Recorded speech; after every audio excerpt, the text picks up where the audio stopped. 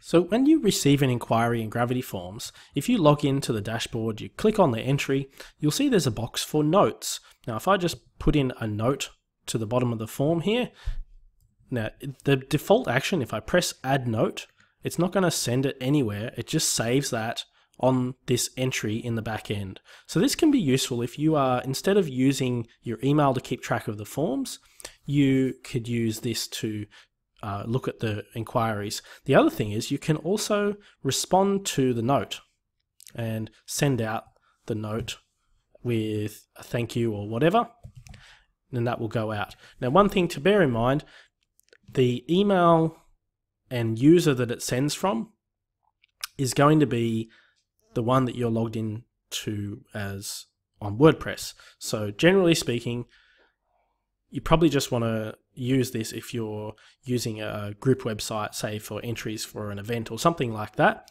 rather than responding from your own email. Of course, if you do respond from your own email, you press reply, well, you get your reply to details and your email signature and all those kinds of things. So I guess this is just a very specific example of a situation where you might want to use this notes system, not necessarily for contacting clients or people who have placed an inquiry.